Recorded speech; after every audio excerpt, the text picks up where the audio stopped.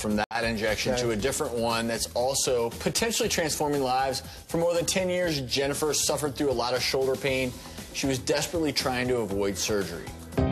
I've been really active, always very physical, like to work out a lot. 10 years ago, I was working out. I ended up injuring both my shoulders really badly. I just felt excruciating pain in both of my arms and radiating down my shoulders. So I went to the doctor. He told me I had actually torn both my arms. The doctor suggested surgery, but I chose not to have it because he told me I would need to take months off from work. I got back into exercising, and one day when I was in a yoga class, I reached up and felt my arm completely tear back out again. Now, for the past year, the simplest tasks have been pretty much impossible. If I make the slightest wrong move, it's going to be excruciating. Because it hurts to fully extend my arms, I end up walking around like this. I basically look like a T-Rex. Can't even get a lot of the clothes out of my closet. When I have to drive, my arms get really sore, and after a while, I can't even really drive. I'm going to go see Dr. Raj and have surgery, and I'm actually really nervous but excited because hopefully after this, I'll be able to get my normal active lifestyle back. We are doing a bilateral stem cell injection. What she has is labral tears. Labral tears are where the shoulder goes into the socket and where the cartilage is torn, so your shoulder becomes unstable.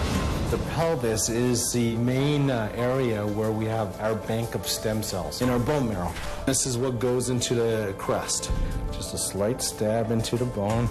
Hammer. What's coming out now is the bone marrow. This is a centrifuge machine. It's going to spin. At that point, we'll isolate these stem cells from the bone marrow and the red blood cells, and we'll have pure stem cells. Now he's separating the platelet-poor plasma from the stem cells. Aspirating, shaking the stem cells. Stem cells, feel the bone. I'm taking these concentrated stem cells, putting it right into the shoulder area, and these stem cells will regenerate, reduce inflammation, and repair. So the hope is we'll get a physiological repair of Jennifer's labral tears. Little numbing. So I'm just going to stretch your shoulder. Done. It's number one. Shoulder number two, go directly into the shoulder joint. Stem cells, and we are done. Jennifer joins us with her doctor, board-certified orthopedic surgeon, Dr. Raj. And Jennifer, I know it's only been 4 days, so any improvement? Are you still...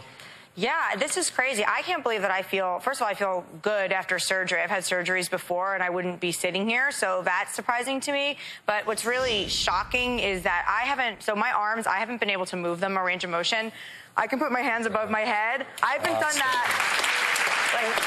I haven't done that in 10 years. It has been 10 years since I've been able to put my hands above my head or even put them out at their sides. And yesterday, when I went to go get a checkup and did it the first time, I cried. Is that a little quick for a response, Dr. Ross? Strong anti-inflammatories. I mean, stem cells are so magical in a sense. Number one, they go in strong anti-inflammatory, and then they start regenerating and repairing. All those healing and growth factors. Exactly. I've seen different reactions. I've seen numbness within an area. I've seen pain, too. I've seen this frequently, so it is expected. One of the things I'll say on the one hand, one of the things I'm a fan of is if you can avoid a true surgery, and this is more of a procedure. Yeah, it's a surgery, but it's much less invasive, and if it works, great. So you're someone who uses them a lot of times in place of traditional surgery? Right. And, you know, in Jennifer's case, she had a labral tear. So the labrum attaches the capsule and contains the joint. So she has instability.